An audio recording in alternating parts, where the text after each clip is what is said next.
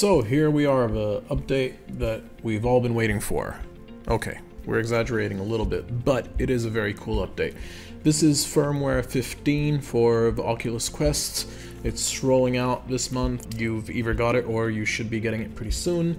As you can see, it's got the new universal, simplified sort of universal menu. You've got your controller batteries and your headset battery indicators on the left over there. You've got your avatar, and then you've got, you know, the little square grid of icons. There you go. It shows you your apps. It's got your home, your store, your browser, your chats, and you can go through all your apps, but generally it'll show you your most recent stuff in the quick start. You've got your notifications divided up into all of the categories that are most useful, and you've got your sharing icon that immediately gives you casting, photography, go live, and the video recording. And you've got your settings menu with all these nifty new icons, and you've got voice commands beta, but it doesn't seem to work right now. When you click set up voice commands, it just does nothing for now.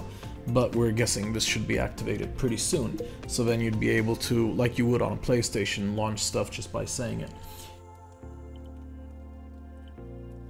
You've got now, we now have pass-through on demand. You can activate it, and then you double tap either the left side of your headset of your Quest or the right side of your Quest. I think it just basically detects, you know, like little shakes. If it shakes twice from either side, it'll activate pass-through on demand. You've got your hand tracking, you've got the new universal menu. There you go, you've got your pass-through shortcut with the double tap. You've got multitasking in your Oculus browser, and here we go. Let's try the pass-through.